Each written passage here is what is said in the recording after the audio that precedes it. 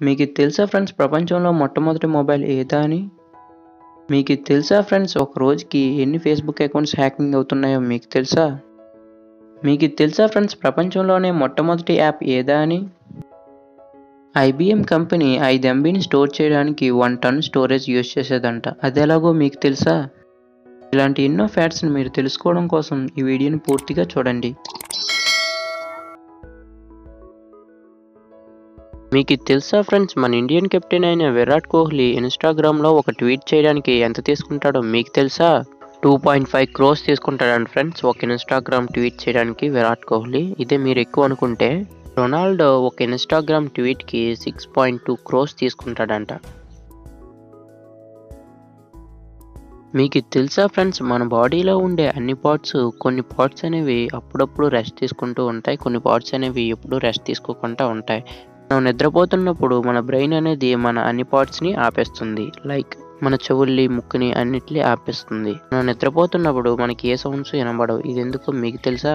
ఎందుకంటే మన బ్రెయిన్‌లో ఉండే న్యూరాన్స్ అనేవి మనకి ఆ సౌండ్స్ అనేవి వినబడకుండా చేస్తుంది.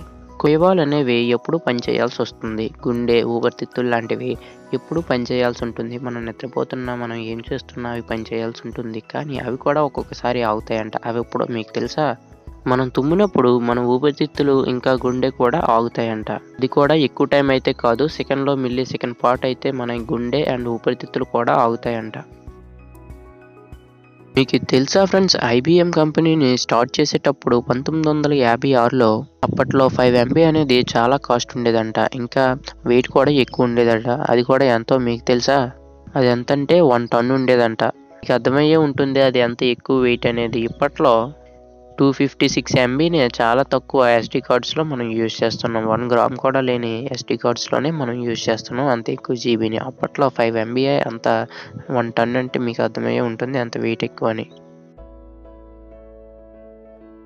మీకు ఇది తెలుసా ఫ్రెండ్స్ 1968లో మనకైతే ఇప్పట్లో కంప్యూటర్ మౌస్ అనేది ఏ యాక్సిల్‌లోనైనా వెళ్ళేది. అంటే 360 యాంగిల్‌లోని ఏ యాంగిల్‌లోనైనా రొటేట్ అయ్యేది. కానీ అప్పట్లో 1968 కాలంలోని ఓన్లీ ఎక్స్ యాక్సిస్‌లోని, వై యాక్సిస్‌లోని మాత్రమే మూవ్ అయ్యేదంట ఒక మౌస్ అనేది. మీరు ఇది ఎప్పుడైనా ఆలోచించారా ఫ్రెండ్స్ మన పేపర్స్‌కి అండ్ పుస్తకాలకి ఎట్లికైనా పుస్తకాల యొక్క కార్నర్స్‌లోని ఏ లెటర్స్ రాయరు. కొంచెం స్పేస్ అయితే ఖాళీగా ఇస్తారు. ఎందుకో మీకు తెలుసా? 1890 కాలంలో ఎక్కువ పుస్తకాలని ఎలకలు కొరికేసేవంట. అవి ఎలా కొరికేవంటే సైడ్‌లు మాత్రమే కొరికి మిగతా పుస్తకాన్ని మధ్యలో వదిలేసేవంట. దీనివల్ల చాలా పుస్తకాలనేవి లాస్ అయ్యేవంట. దీనికి ఆల్టర్‌నేటివ్‌గా ఏం చేశారంటే కొంత స్పేస్ అనేది పుస్తకాల యొక్క సైడ్‌లని కొంచెం స్పేస్ వదిలేసేవారంట. దీనివల్ల ఎలకలు కొరికినా ఎక్కువ మొత్తంలో పోయేది కాదంట.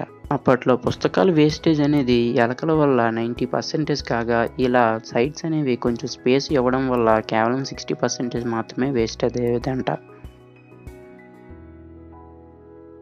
మీరు ఎప్పుడైనా ఆలోచించారా ఫ్రెండ్స్ మనకి రోజుకి చాలా యాప్స్ అనేవి తయారవుతున్నాయి. కొన్ని బ్యాన్ అవుతున్నాయి. కొన్ని ఏవో అవుతున్నాయి. కానీ ప్రపంచంలోనే మొట్టమొదటిగా ఏ యాప్‌ని తయారు చేశారో మీకు తెలుసా ఫ్రెండ్స్? యాప్‌ని మీరు అందరూ యూజ్ చేసే ఉంటారు. ఇంకా యూజ్ చేస్తూ ఉన్నారు. గేమ్‌ని మీరు ఆడారు. నేను ఆడాను. అందరూ ఆడారు. ఆ గేమ్ ఏదో మీకు తెలుసా ఫ్రెండ్స్? Snake app friends. మొట్టమొదటిగా ఇది 1997లో తయారు చేశారంట. దీన్ని మొట్టమొదటిగా నోకియా కంపెనీ 6110 అనే మోడల్‌లోని వేశారంట. ఇదే ప్రపంచంలోని మొట్టమొదటి యాప్ కాగా ఐఫోన్ కంపెనీ ఓనర్ అయిన స్టీవ్ జాబ్స్ మొట్టమొదటి యాప్‌ని తయారు చేశాడంట.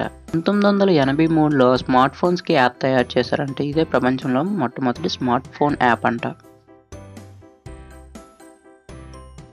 మీకు ఇది తెలుసా ఫ్రెండ్స్ ఫేస్‌బుక్ కంపెనీలోని టోటల్‌గా ఎంప్లాయీస్ ఎంతమంది ఉంటారో మీకు తెలుసా? 2019 సెప్టెంబర్ 30వ తారీఖుకి 43,030 మంది మాత్రమే ఉన్నారంట ఫేస్‌బుక్ కంపెనీలోని ఎంప్లాయీస్. వీళ్ళందరూ ఫుల్ టైమ్ ఎంప్లాయీస్‌గా పనిచేస్తున్నారంట ఫేస్‌బుక్ కంపెనీలోని. ఈ రోజుల్లో ఫేస్‌బుక్‌ని యూజ్ చేస్తున్న వారు సంఖ్య చాలా ఎక్కువగా పెరిగిపోయింది. రోజుకి ఎన్నో వేల సంఖ్యలో కొత్తగా క్రియేట్ చేసుకుంటున్నారు ఫేస్‌బుక్‌లో అకౌంట్స్. అయితే మీరు ఇది ఆలోచించారా ఫ్రెండ్స్ ఫేస్‌బుక్ అకౌంట్ మొట్టమొదటిగా ఎవరు క్రియేట్ చేసుకున్నారు అని? ఎల్ పిసిన్ అనే వ్యక్తి మొట్టమొదటిగా ఫేస్‌బుక్ అకౌంట్‌లో ఫేస్ పెట్టాడంట. Account create చేసుకున్నాడంట. రోజుల్లో ఫేస్‌బుక్ అనేది చాలా మంది యూజ్ చేస్తూ ఉన్నారు. దీనివల్ల హ్యాకర్స్ అనేవారు ఎక్కువ హ్యాక్ చేయడానికి ఫేస్‌బుక్‌ని ఎంచుకుంటున్నారు. ఒక రోజుకి ఎన్ని అకౌంట్స్ హ్యాక్ చేస్తున్నారో మీకు తెలుసా? 6,00,000కి పైగా అకౌంట్స్‌ని హ్యాక్ చేస్తున్నారంట ఫేస్‌బుక్‌లో. హ్యాకింగ్ అనేది దీన్ని బట్టి ఎంత పెరుగుతుందో అనేది మీకు అర్థమయ్యే ఉంటుంది. మన ఎర్త్‌ని మొత్తాన్ని చుట్టురాడానికి ఎంత టైం పడుతుందో మీకు తెలుసా ఫ్రెండ్స్? మన ఎర్త్ మొత్తం 40,070 కిలోమీటర్లు. మనం గంటకి 300 కిలోమీటర్లను ట్రావెల్ చేసినా 138.58 గంటల సమయం పడుతుందంట. దీన్ని రోజుల్లోకి మనం కన్వర్ట్ చేస్తే 5.5 రోజులు పడుతుందంట భూమిని మనం చుట్టూ తిరగడానికి. మనం ఉన్న ప్రదేశం నుంచి మళ్ళీ మనం ఉండే ప్రదేశంలోకి భూమిని చుట్టూ రావాలంటే 5.5 రోజులు పడుతుందన్నమాట. 300 కిలోమీటర్లు గంటకి వెళ్ళే వెహికల్‌తో వెళ్తే. అదే మన ఎర్త్‌కి ఒక సైడ్ నుంచి ఇంకో సైడ్‌కి వెళ్ళడానికి దాదాపుగా 2.5 రోజులు పడుతుందంట. అదే ఎర్త్‌లోకి మనం ఒక స్వరంగాన్ని తయారు చేస్తే ఇటుపక్క నుంచి అటుపక్క ఎర్త్‌కి మనం వెళ్ళడానికి కేవలం 45 నిమిషాలు మాత్రమేనంట. మనం ఎర్త్‌కి ఒక సైడ్ నుంచి ఇంకో సైడ్‌కి వెళ్ళడానికి పట్టే సమయమంట. మీకు తెలుసా ఫ్రెండ్స్, ప్రపంచంలోనే కుబేర్ జాబితాలో ఉన్న మొట్టమొదటి వ్యక్తి ప్రపంచంలోనే ధనవంతుడైన జెఫ్ బెజోస్. ఇంకా అమెజాన్ కంపెనీ ఫౌండర్ అయిన జెఫ్ బెజోస్ సెకండ్‌కి ఎంత సంపాదిస్తాడో మీకు తెలుసా ఫ్రెండ్స్? రూ. 33,850 సంపాదిస్తాడంట ఒక్క సెకండ్‌కి. ప్రపంచంలోనే మొట్టమొదటిగా ట్రిలియన్ కంపెనీ అయిన యాపిల్ కంపెనీ ఉండగా ప్రపంచంలోనే ట్రిలియన్ సంపాదించిన వ్యక్తిగా జెఫ్ బెజోస్ కొన్ని సంవత్సరాల్లోనే ట్రిలియనీర్ అవుతాడని కొన్ని సర్వేల్లో తేలిందంట. మీకు ఇది తెలుసా ఫ్రెండ్స్, సూర్యుడి నుంచి వెలుతురు అనేది భూమికి చేరడానికి ఎంత టైం పడుతుందో తెలుసా? 499 సెకండ్లు పడుతుందంట. అంటే నిమిషాల్లో కన్వర్ట్ చేస్తే 8 నిమిషాల 20 సెకండ్లు టైం పడుతుందంట. లైట్ అనేది సెకండ్‌కి 3,00,000 కిలోమీటర్లను ట్రావెల్ చేస్తుంది. అంత స్పీడ్‌తో వస్తున్న 8 నిమిషాల 20 సెకండ్లు పడుతుందంట భూమికి చేరడానికి. సన్ నుంచి వచ్చే లైట్ అనేది.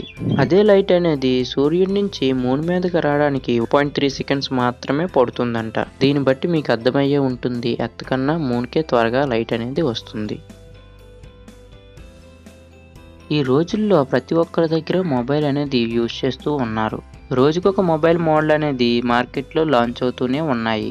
అయితే మీరిది ఆలోచించారా ఫ్రెండ్స్, ప్రపంచంలోనే మొట్టమొదటి మొబైల్ ఏ సంవత్సరంలో తయారు చేశారా అని? దీన్ని యూఎస్‌లో తయారు చేశారు. 1983లో తయారు చేశారంట. మీరు చూస్తున్నారు కదా ఫ్రెండ్స్, ఇదే మొబైలు. అప్పట్లో ఈ మొబైల్ కాస్ట్ ఎంత ఉండేదో తెలుసా ఫ్రెండ్స్ మీకు? $4,000 ఉండేదంట. అంటే దీన్ని ఇండియన్ కరెన్సీలో కన్వర్ట్ చేస్తే ₹3,00,000 ఇండియన్ కరెన్సీలో. అదే కాస్ట్‌కి ఇప్పట్లో ఐఫోన్ 10 2 మొబైల్స్ కొనుక్కోవచ్చంట. ఇప్పట్లో టెక్నాలజీ అనేది చాలా అభివృద్ధి చెందుతుంది. ఎక్కువ టెక్నాలజీ అభివృద్ధి చెందుతున్న దేశంలో జపాన్ అనేది ముందు వరుసలో ఉంటుంది. జపాన్‌లో ఉన్న మొబైల్ కంపెనీస్ అన్నిటిలోని 90% అనేవి వాటర్ ప్రూఫే ఉన్నాయంట మొబైల్స్ అనేవి. జపాన్ చుట్టూ నీరే ఉంటుంది కాబట్టి ఈ టెక్నాలజీని అనేది వీరు డెవలప్ చేశారంట. 100% మొబైల్స్ వాటర్ ప్రూఫ్‌గా ఉంటాయంట. హాయ్ ఫ్రెండ్స్, ఈ ఫ్యాక్ట్స్‌లో మీకు ఏ ఫ్యాక్ట్స్ నచ్చాయనేది కింద కామెంట్ సెక్షన్‌లో చెప్పండి.